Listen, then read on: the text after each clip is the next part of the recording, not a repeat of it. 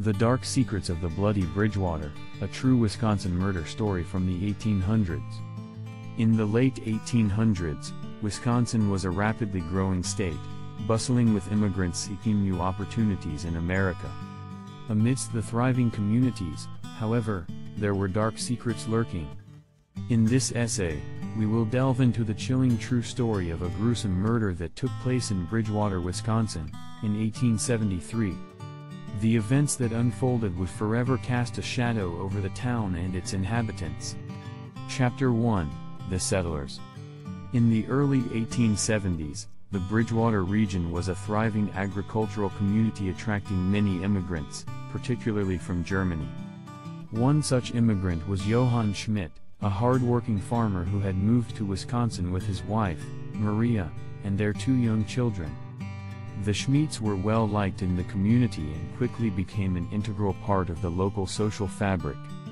At around the same time, another German immigrant, Peter Weber, arrived in Bridgewater with his wife, Helene, and their three children.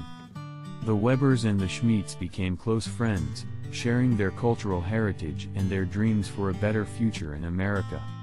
Little did they know that their lives would soon become intertwined in a twisted tale of murder and deception. Chapter 2: The Disappearance. In the summer of 1873, Johann Schmidt went missing. His sudden disappearance alarmed the community, and Maria was frantic with worry. Despite extensive searches, no trace of Johann could be found. As the days turned into weeks, Maria was forced to face the reality that her husband might never return. The Webers offered their support to Maria and her children during this difficult time, and they soon became a lifeline for the grieving widow. Helene Weber, in particular, became a pillar of strength for Maria, helping her run the farm and care for her children. As the months passed, the two families grew closer, and rumors began to circulate that Maria and Peter Weber were becoming more than just friends. Chapter 3: The Grisly Discovery. In the spring of 1874, a local farmer made a horrifying discovery in a remote area of the woods near Bridgewater. Buried beneath a shallow layer of dirt and leaves was a decomposing body, which was soon identified as the missing Johann Schmidt. The corpse bore unmistakable signs of foul play, and the authorities quickly launched a murder investigation. The townspeople were shocked and horrified by the gruesome discovery, and suspicion quickly fell upon Maria Schmidt and Peter Weber.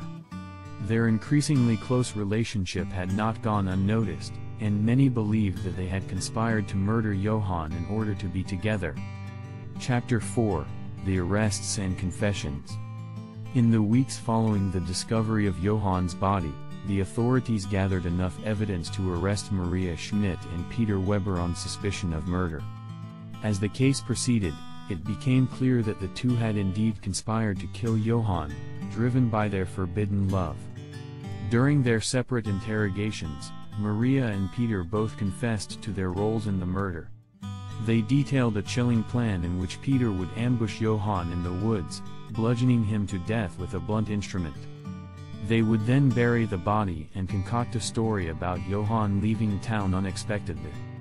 However, their plan began to unravel when Johann's body was discovered, and the weight of guilt and suspicion became too much to bear. Chapter 5: The Trial and Sentencing. The trial of Maria Schmidt and Peter Weber was a sensation in Bridgewater and the surrounding communities. The gruesome details of the murder, combined with the salacious nature of their love affair, captivated the public's attention. The evidence against the two was overwhelming, and both Maria and Peter were found guilty of first-degree murder. They were sentenced to life in prison, a punishment that seemed fitting for their heinous crime. As Maria and Peter were led away in chains, the townspeople of Bridgewater struggled to come to terms with the shocking events that had unfolded in their midst. The once trusted friends and neighbors had become cold-blooded murderers, and their actions had left a family torn apart and a community reeling in disbelief. Chapter 6: The Aftermath. In the years that followed, the Schmidts and the Webers became a dark cautionary tale in Bridgewater. Their story served as a stark reminder of the depths to which human beings could sink when consumed by passion and greed.